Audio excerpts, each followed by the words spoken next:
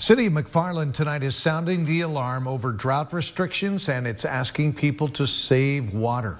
The city says it is experiencing a stage 2 water shortage. So it's asking residents and business owners to restrict use of water for landscaping, irrigation, using sprinklers or sprinkler systems, and the washing of vehicles. Now, if you live in McFarland, you are not allowed to wash sidewalks, driveways, patios, courtyards, or other paved surfaces at this time. People found in violation of these restrictions are subject to fines. The city says further schedules and instructions for water use will arrive with this month's water bill.